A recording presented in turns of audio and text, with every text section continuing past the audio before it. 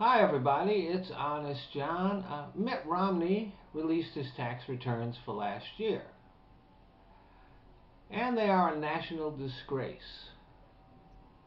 He did no work and made $56 million, on which he paid a tax rate not of the 15% that he said, but 13%. And he dismisses it by saying, that's what was legally required, so that's what I paid.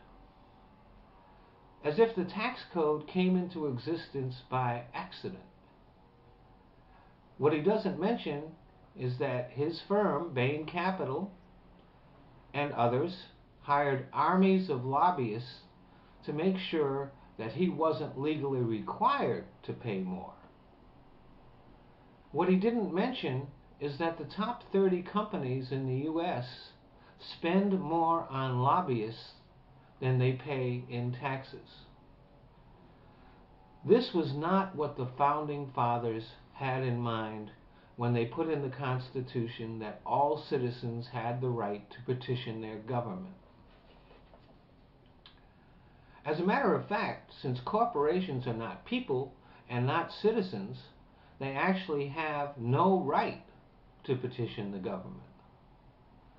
I think we should demand that a law be passed banning corporate lobbying. But back to Mitt Romney. Evidently, it wasn't good enough for him that he received millions of dollars in generous tax breaks. He also has packed a lot of money into Swiss banks and the Cayman Islands in order to avoid paying taxes on it. And this man wants to be President of the United States. I think the President of the United States should be a patriot.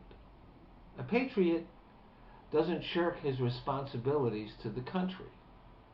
A patriot doesn't hide his money in Swiss banks and in the Cayman Islands. A patriot pays his fair share.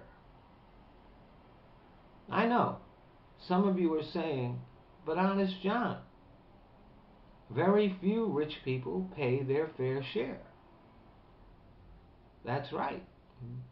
Very few of them do. So I guess that means that there are very few rich patriots. Thanks for listening.